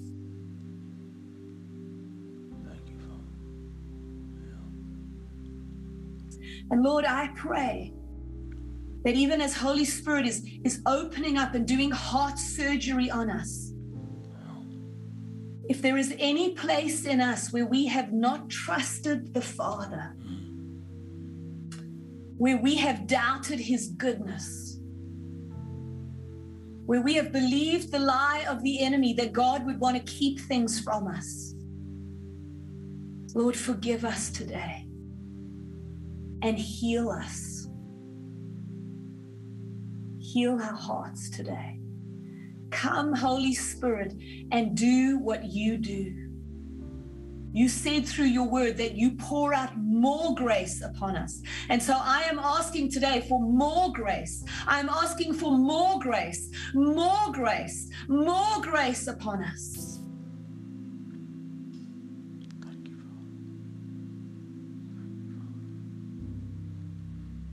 Lord, I want to thank you that at your table is where we find grace.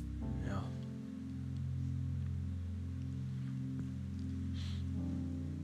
Thank you, Jesus.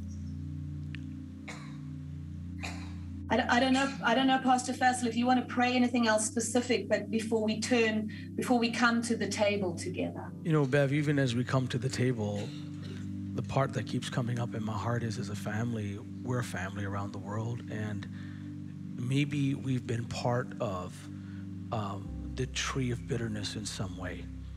Maybe you've eaten some fruit of someone else's pain or bitterness. Maybe you have eaten of the fruit of someone else's offense or strife. Or maybe you're someone that passed that on in some way because of your own pain. Now, we receive forgiveness. But I think collectively as a church, we want to deny the right for the spirit of bitterness to exist in our midst as a family. And I feel we've come to a place as we receive communion, Bev, as we've dealt with our hearts personally, that collectively we need to make a choice and untie ourselves from the residue or the fruit of the poisonous tree. It's a legal term, actually, that evidence is inadmissible in a court of law if you find it rooted and obtained incorrectly or defiled to begin with. And it's called the fruit of the root of the poisonous tree. So if they find the poisonous tree, then anything connected to that tree is no longer usable against you by the enemy, so to speak. And so I believe we can stand as a church family around the world, that as God has identified to us how bitterness can grow like a tree, or jealousy or envy can become a tree, right, Bev? That's what you talked about. Then would it be okay that before we receive communion and as we receive communion, to collectively renounce any allegiance, alliance to the tree of envy, jealousy, and bitterness, which is really the same thing? What do you think, Bev, if we do that right now? Yeah, I think that would be really good. Okay, so let's do that right now. And I want you to kind of repeat after me, because we're going to do this collectively as a family around the world. This is not just, do you know what I'm saying? We've come to the throne. We receive forgiveness. Holy Spirit is showing us motives in areas of our life that we are pursuing in His grace to now change the way we think inside. But now collectively, what about our family? What if we've been eating a fruit that we don't know that was connected to a poisonous root somewhere? Hello? What if we're carrying an offense from our past about another church, another ministry, another leader? Are you with me? Because we heard somebody say something about someone, and now, you know what I mean, we're carrying that forward, and now we're using that to project on our brother and sister next to us or our family around us, right? Do you know what I'm saying? That's how projection works. It's a psychological term. We take a offense of someone else's or ours, and we see that lens, and we view things through that lens, and we treat other people out of that as if they are the ones that hurt us. Well, no, we want the opposite. We want love for one another, right? We want acceptance for one another. We want grace for one another. Would you agree? That's how we deal with it. Many of us have been through tough times, but we have to come to a place where we don't carry and eat of that fruit. Maybe you're eating of the fruit of justification, that I'm justified to speak like that. Or, you know, you're eating of the fruit of jealousy. You know where I'm going with this. Can we uproot this tree today? Yes. Would you have the faith and the courage to say, no, we want to uproot this thing? So let's just repeat after me. Say, Father, we come to you afresh in the name of Jesus. And at your throne of grace today, we have received mercy and we receive grace in this our time of need, to heal our hearts, to cleanse our hearts from wrong motives, from envy, from competition, and from jealousy. But now, Lord, anywhere we have aligned with, knowingly or unknowingly, with the root of bitterness or jealousy on a collective level, on a corporate level, as a family, anywhere we've allowed the tree of bitterness or the root of bitterness to access our lives, whether it's through words, conversations, prayers, anything that has been an alliance with or rooted in the spirit of jealousy, we desire to sever all ties with it in Jesus' name. So say today, we sever, we divorce the spirit of jealousy personally and collectively as a church around the world. And we deny the right for the root of bitterness or the tree of bitterness or the tree of jealousy to exist in our midst. We sever all ties to that root system, to that fruit system. And anywhere we have developed an appetite for that kind of food, we ask you to change our palate for food that comes from heaven, fruit of the Holy Spirit in our lives. And we sever we cancel, we divorce all allegiance, all alliance to the spirit of jealousy and its tree in our midst. And today, we say, Father, uproot the tree of bitterness, any root that is historical, whether we know of it or whether we don't. Today, we ask it to be uprooted by the sovereign hand of God and by your Spirit. And Lord, we ask that your life flows now into every area of this church. Anywhere this Spirit infiltrated the house, in the name of Jesus, we call it exposed, brought to light, void of power, and ineffective in Jesus' name. And we cancel this demonic strategy in Jesus' name. And we choose to eat of the tree of life. Not the tree of the knowledge of good and evil, but the tree of life. And Jesus, you came to give us life and life more abundantly. And we thank you for that right now. In Jesus' name. Bev, are you sensing anything more or seeing anything?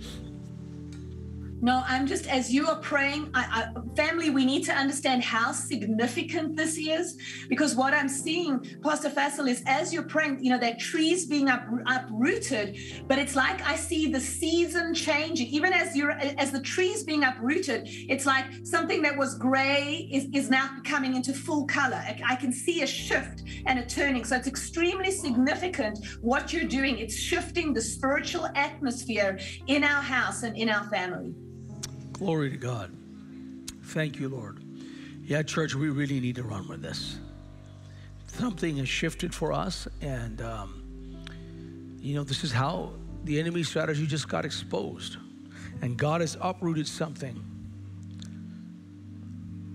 He's literally uprooted something out of our midst, Bev. He's just uprooted the whole thing. It's gone. That's right. We don't need that in our midst, right? Well, are we ready now? Now we can pass out communion. Sorry, guys, I know you got going there, but we didn't want to interrupt the prayer. I know, family, we've gone much longer than we ever go on a Sunday morning. But it was important that we take the time to deal with this root and this tree on a personal and collective level. Amen. Father, we give you all the glory right now. God, as we're getting ready to remember Jesus and what he accomplished for us today, we're so grateful. You know, Bev said to me last night, gratitude is one of the key things that will protect our hearts. Gratitude for how good God is to us and what he has entrusted us with and what he has given us and what we do have in him. That gratitude is so awesome. God, we are so thankful. We are so thankful for your goodness today. And God, we just thank you for what Jesus did for us on the cross. Lord Jesus, we're so grateful to you that you, as the living word, came to earth. You were born of a virgin. You died on the cross. You became sin. You took our old nature. You became it on the cross. You took the wrath of God. You were striped for our healing. You were crowned for our glory. You were humiliated and mocked and ridiculed for our honor. And you took our sickness, our sorrow, our pain. You know, folks, there's something happening here. I mean, healing takes place when we realize what Jesus actually did. And this root of bitterness thing, it's gotten pulled out, and I just sense healing is going to just be released over us. Just the healing power of God ministering into our bodies and into our souls and emotions even. Lord, we just thank you today that Jesus, you were wounded for our transgressions. You were bruised for our iniquities. The chastisement of our peace was placed upon you, and by your stripes and scourging, we are healed. Peter said we were healed at the cross. Therefore, we are healed today. And Lord, we thank you today as we forgive others, as we examine our own hearts and we forgive others. Come on, forgive others. Lord, we thank you today that this tree of jealousy and bitterness and envy is rooted out from amongst us. And there's a peace and a divine protection around us. And we thank you, the tree of life, who is Jesus, is in our midst. And we are branches of the true vine where the life of God flows in our midst. And we thank you for being a life-giving body. And we ask today, Father, anything that has been held up, that you desire to release in our lives, that was held up because of this, we ask now that you begin to release the blessing and release the grace, release the presence of God in our midst. And Lord Jesus, we remember you as we receive this, your body that was broken for us. Let's receive this together. And now, this beautiful blood of Jesus that was shed for us. Lord Jesus, we thank you that your blood was shed, heavenly blood, holy blood, pure blood. We're so grateful that this blood not only cleanses us from sin, but heals us and delivers us.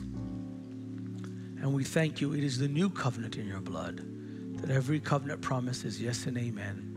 Let's receive this together. Amen, amen, amen. Now, I know we've gone a little bit over time here, but we want to quickly give you an opportunity as we close to become part of the church family. If you're here, we do this randomly, usually on the first Sunday of the month, what a time to do it, May 1st. If you'd like to become part of this family, and you're like, hey, this is my family. This is the church family I want to be part of. I'm called here. I want to learn here. I want to grow here. I want to be taught and fed the word here. And I want to mature here. Me and my family. If that's you online or you're here in person today, we want to give you the opportunity to say, I want to become part of this family. If you come to the front, we'll personally pray for you and bless you and publicly honor you. If you've never experienced that in life, it's powerful. If you become part of this family, and you never got a chance to have that happen to you for some reason, that you were out of town when we did that, then you can come forward as well. So if anybody would like to become part of the church family, we want to give you a quick invitation to come up forward and we can quickly pray for you. Is there anybody like that? Would you just come forward? I can't really see out in the lights out there. Let's give this person a hand that's coming forward here. God bless you. Come on over. Just come stand here and just face me there.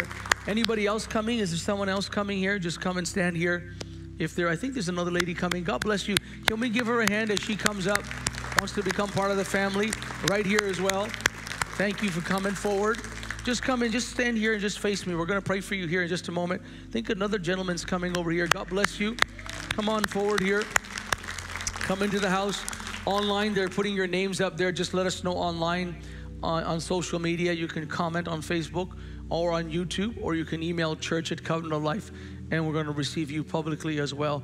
I'm going to have Pastor Dennis come up and help me, if you don't mind, over here. Let's start with this lady over here. God bless you. What's your name? Ashley. And we want to receive you into the house, and we want to bless and honor you. Is that okay if we kind of lay hands on you? That's a symbol of blessing. And I want to extend those of you in the audience, would you extend your heart towards Ashley over here? And we want to pray for her right now as well. Let's do that. Father, we just thank you for Ashley today. And God, we thank you for your precious blood that was shed for her on Calvary. And we declare the blood of Jesus is holy and powerful and matchless in all its ways. And Lord, we cancel every assignment of the enemy against Ashley's life. And we speak peace over her mind, her health, her emotions, and her future. And we declare that she's a daughter and she is so loved by you. Ashley, God has not forgotten about you. I hear Jeremiah 29, I think it's 11. For God says, I know the plans I have for you and the thoughts I think toward you. Plans of peace and not evil, to give you hope in the future. God only thinks good thoughts. Any thought that claims to be a thought from God that is not good, then you know it's not actually from God. God is not condemning you. God is not mad at you. God is not upset with you. God loves you. You are loved by Him immensely. And today we just pray honor over you where you have been dishonored, where you've been humiliated. We pray honor over you and grace over you and covering over you and protection over you today. And we declare you a daughter of God. We bless you today in Jesus' name. Stay here, Ashley, for just a moment, okay? My dear, what's your name? Diana. All right, well, can we pray for you and receive you? Are you from locally? Where are you from? What city? Township of Langley. Township of Langley. Well, we receive people from the township, do we? So let's pray for Diana right now and just pray a blessing over her. Father, we just thank you for Diana, your daughter, today. And Father, we just thank you for the hand of the Lord rest upon her. We thank you for your blessing rests upon her. I just saw this spout open up over you of just like the flow of God's river and water, like the glory spout. You just walked up under the glory spout. And God, I just thank you. The presence of God is going to intensify in Diana's life. I thank you that you're going to have her experience the desires of her heart for you in this season. And I just thank you, Father, that she's going to be rooted and grounded and planted and grow in the house of God. Even in these latter years of her life, she's going to see more growth, more excitement in the things of God than she's seen in her entire life. And she's seen some things, Lord. She's tasted some things. But by comparison, that was a taste to what you're going to do. And so, God, we pray blessing upon her, Diana, covering upon her, grace upon her, and honor over her. And I hear Psalm 91:16 over you, Diana. It says, with long life you will satisfy me, and you will show me my salvation. Jesus said you will show him my salvation.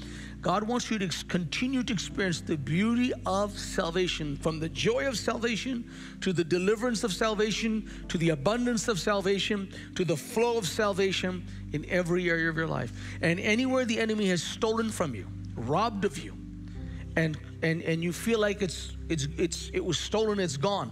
God wants to say he's restoring, and he's bringing salvation and restoring the joy of your salvation, and it's for your life. Now, do you have any children or grandchildren or anything? I really feel it for them. For Eric and Jake. Pardon me? Eric and Jake. Jake? Well, we pray for Eric and Jake, and I just sense, God, that anything the enemy stole from this woman's lineage and heritage of her children and grandchildren, you're restoring that to them now in Jesus' name. And we declare every demonic plan is canceled, and your plans will be established in her life, in their life, in Jesus' name. Amen. Can we agree? Yeah. Just stay up here, Dana. You're welcome. You received that. That's awesome. My brother, what's your name? Jose. Jose. Well, that's a good name. And where are you from? Are you local or? Abbotsford. Abbotsford. Well, do we welcome people from Abbotsford? We do, right? I want to pray for you, Jose, and welcome you into the house. And so, do you have family here in Abbotsford? Yep. Okay. And tell us about your family. My wife, and we got 5 children. Wow. Yeah, my mom's out here, my dad's out here as well. You got a lot of family. Siblings, yeah. Siblings too. Well, that's great. So you guys been here a long time in the Lower Mainland then? Yeah. Okay. Well, let's pray for Jose right now and pray blessing upon him. Lord, we just thank you for my brother over here. We just want to honor you today, Jose. We thank you for your family, your wife, your 5 children, your siblings. And God, I just thank you that this entire family would begin to experience the grace of God in an unusual and uncommon way. We declare honor where there's been dishonor. We declare restoration where there's been theft. And we declare the blessing of the Lord to begin to function in a measure that Jose has never known. And God, we just pray protection over him, grace over him, hasid, which is kindness towards him, and his family, and his children, Lord. Father, I declare his seed's going to possess the gates of the enemy in this generation. And we declare blessing upon his children, upon his wife and his family today, and upon him in Jesus' name. Bless you. Jose, I don't know what you do for a living, but I really sense God wants to increase your provision in your life, meaning like financial flow into your home and into your family. So, are you okay with that? You okay with that? So Lord, we just pray blessing over Jose financially in every area of his life, and prosper him and bless him as well in Jesus' name. Amen. See, God cares about every little thing. What's your name? Aiden. Aiden. Oh, we know Aiden, don't we? You know me. I do. And so how many know Aiden over here? A few of you. Okay. We're going to pray for Aiden, receive you into the house. Tell them a little bit about who you're connected with here so they understand. I am the son of Ray Samuel. Where's Ray? Wave your hand. So I heard you were in Mexico for a while. Yeah, 5 months. 5 months. How was that? Pretty good. Did you enjoy the beach and the water? And Yeah. I did. How is it coming back to Canada now? Cold. Cold? I like it though. Do you like? Too hot in Mexico. Too hot right now in Mexico. Yeah. Well, welcome back. Thank you. Let's pray for Aiden right now. We just want to bless you and receive you into the house. Father, we just thank you for Aiden as he comes into the house today. God, we want to honor him today. We want to decree blessing over him today. And Father, we just thank you that he's your son. And Father, even as we're praying over him, we just pray grace and blessing to come upon Ray and the family, upon his brother even, upon Penny and his siblings. And Father, I just thank you right now that the blessing comes upon this entire family and grace comes on the family. Even as Aiden comes here and becomes part of the house, I just declare grace and blessing in every area of their home, and every demonic agenda against him and his future is canceled, exposed, and brought to light. And I declare blessing upon Aiden. I thank you for his future, Father. And I'm hearing the same verse I heard over somebody earlier today, Jeremiah 29:11. God says, I know the plans I have for you, Aiden. These plans are good, and my thoughts towards you are good. They are not evil. And it's to give you peace and hope and our prosperous future. Different translations put it together like that. So God's only got good plans for you. So any plans that are fearful or threatening to you or accusatory towards you or any type of evil intent, you know right away that's not God. So whatever's going on in your life, whatever you might be struggling with or facing, whatever it might be, that spirit is not of God. God's plan is he's got a future for you. He's not giving up on you, and he's going to think only good thoughts. God's not thinking bad thoughts about Aiden. So you almost want to anchor that in your soul and be like, well, I know that's not a God thought. So if it's not a God thought, I'm not accepting it. Does that make sense? Because God thinks of Aiden only good thoughts, not evil thoughts. And so we don't want those thoughts being fired. And the enemy can fire thoughts into our mind. Sometimes we can put thoughts in our own mind too, right? We're just down or whatever the case is. But we want to come back into that place of what God's thinking about you. So if you keep thinking about what God thinks about you, Aiden, how old are you now? 21. You're 21. You can do a whole lot, Aiden. This is a good time for you in your life to really begin to hear from God. And guys, become part of our new members time that we get together with Pastor Dennis. I encourage you to come out. Well, he gets together for a few weeks here, or someone else on our team will, where we gather as new members as a family, and we get to hang out a little bit and learn a little bit about your story, get to meet people, know one another, and just help you grow and make the most of being part of God's family. And we want to help you have that, all right? So please follow Pastor Dennis here, and he's going to talk to you for a couple moments here, and then we'll be right back. But can we give them a hand? God bless them. Wow, this is the longest service we have had in history on our Sunday morning experience. We also have Pete from Cornell, British Columbia. Now, Pete, are you in the Cornell campus right now? That'd be really cool if you are. If you're at the campus, come up front and let Pastors Bruce and Linda or Pastors Vic and Diana, somebody receive you and publicly lay hands on you. That'd be really cool if you're physically present there, or anybody in Cornell, just walk up front and they'll receive you like that as well. Or if you're online, Pete, that's okay. I'm going to pray over you regardless. Can we pray over Pete right now? Father, we just thank you for Pete, and we just thank you, Father, the spirit of honor would come and rest upon him. We pray anywhere he's been dishonored or experienced discouragement in his life, I thank you, Father, that you're encouraging him in this season. God wants you to know, Pete, it's an encouraging season for you. It's a delivering season for you. It's a breakthrough season for you. For even as you've come in the house of God, God has prepared a table before you, Pete, in the presence of your enemies, and the Lord is anointing your head with oil, causing your cup enough to run over into the overflow, and goodness and mercy shall follow you all the days of your life. In Jesus' name we pray, and we say amen. Pete, if you're not physically present in the Cornell campus right now, make sure you come there and talk to Pastors Bruce and Linda, or Pastors Vic and Diana, any of them. They're all amazing. Come in there in person since you are located in Cornell. And if you are there, please see them now. I think it would be exciting. Well, wasn't that great to have Beverley share that with us? Wow. Please take the time to deal with any issues that come up and any insights that you get from God. You're going to become more aware now. And then next Sunday, we're going to go down the road of how to deal with the assignment of jealousy opposing your life and your destiny. I think that's important. How about you excited about that? So we're going to go down that road as well. All right, listen, we love you. Once again, apologies for going a little bit over time today, but we love you. We're so grateful. Can't wait what God's going to do this week. And remember, be expectant for what? What God's going to do this week and what he's going to do next time we gather in his house. Would you agree? Can you be expectant?